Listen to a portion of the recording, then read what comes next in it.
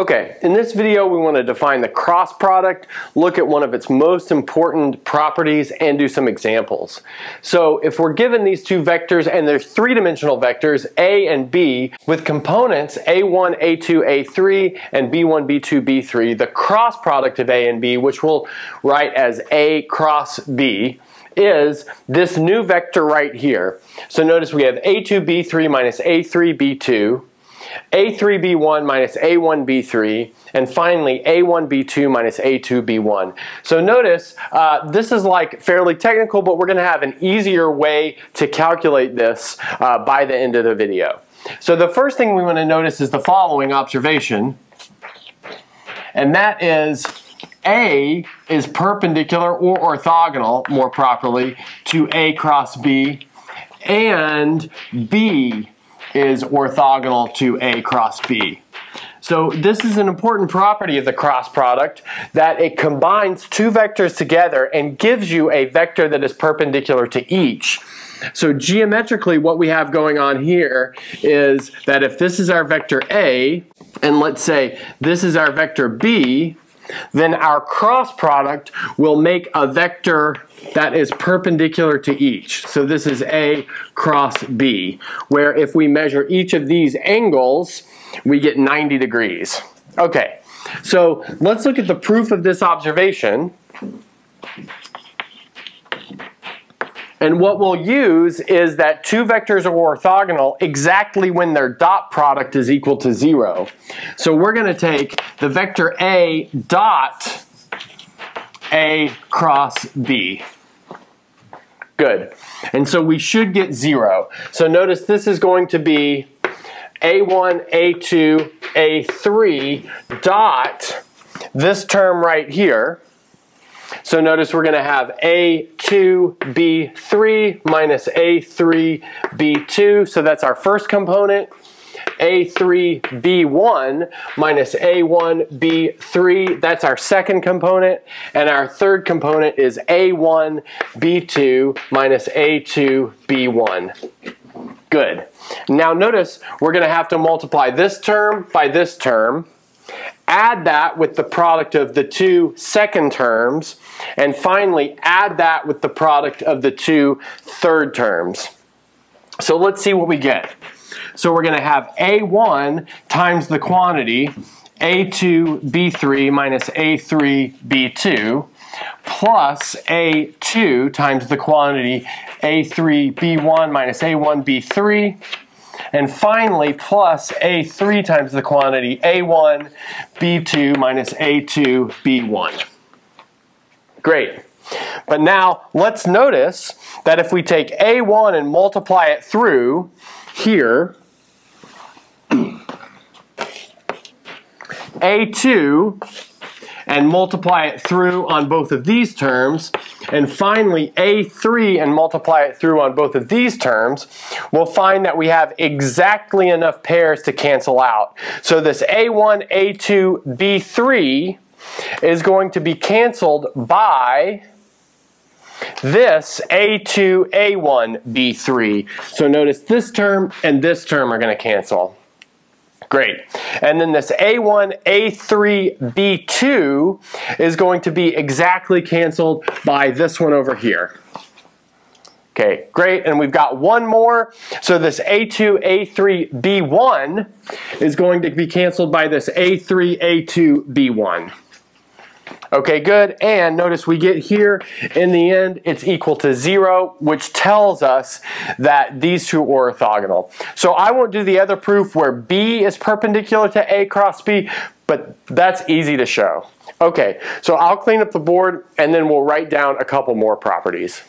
Okay, so here are some more properties of the cross product. So if you take a vector and cross it with itself, you'll get 0. So you can check that with the formula, but it's not too hard to see. Notice in this case, you would have B3 would be the same thing as A3, and B2 would be the same thing as A2. So this is going to become 0 because we'd have A2 B3 minus A3 B2, and so on and so forth. So that's easy to see. I like to think about this like a confusion. Remember that the cross product produces a vector orthogonal to the two you started with, but if you only start with one vector, then the whole system is confused and it can't decide which direction to take the orthogonal vector because you have a whole plane. Also, we have A cross B equals negative B cross A, so the cross product is not commutative. In fact, when you commute them, you get a minus sign. So this is sometimes called anti-commutative.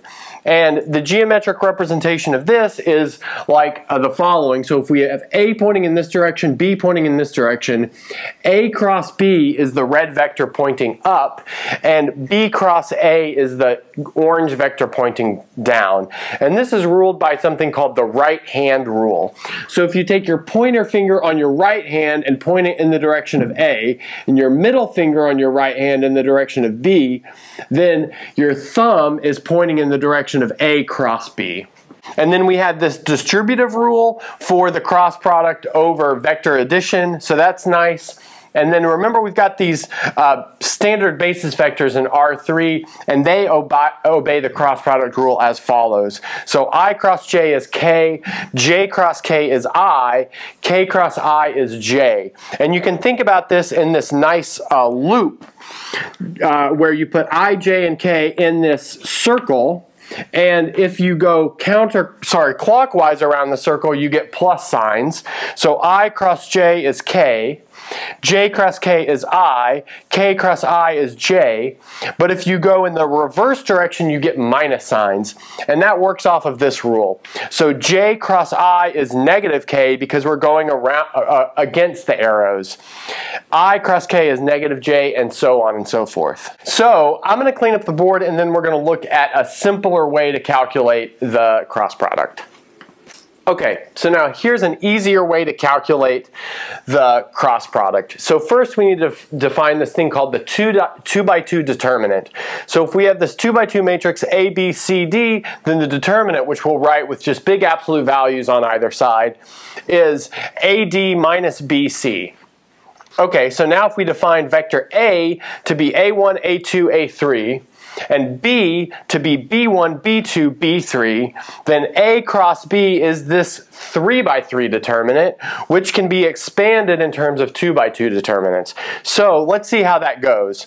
So how you want to think about this is you cross out the first row and the first column, and that's going to give you this leftover matrix here, which we take the determinant of and then multiply by the vector I, because that is in the intersection of that first row and that first column. The next thing you do is cross out the second column in the first row. Those intersect in J, and you take the determinant of this matrix that's left over. But this one has to have a minus sign in it, so that's important to remember. And then finally, you cross out this final column and the first row. That intersects in K, leaves you this 2 by 2 matrix that you take the determinant of, and that's your K direction. Okay, so this is a super important formula. It's a bit easier to remember than this defining formula, so I think it's a little bit nicer. So I'll clean up the board and then we'll do a nice example. Okay, so we're going to finish this video off with an example of the cross product. So we want to find the cross product of 1, negative 3, 2 with 2, 4, negative 1. So notice this is going to give us a vector that's perpendicular to each. So using our new way of calculating it, we make this 3 by 3 matrix with the vector I, J, K along the first row, and then this vector in the second row, so 1, negative 3, 2, and then our next vector in the third row, so 2, 4, minus 1. Great. And now we think about crossing out the first column and the first row. Those intersect in an I and leave us with this determinant of negative 3, 2, 4, negative 1. That's in the I direction. And then we subtract the matrix that we get by crossing out the second row and the second column in the first row, which is 1,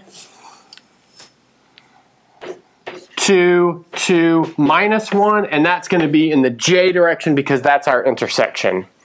And then finally, we cross out the last column and the first row, and that's going to give us the matrix 1, minus 3, 2, 4, and that is in the K direction. Okay, good. Now we can calculate those determinants. So that's going to be 3 minus 8, so that'll be minus 5 in the I direction.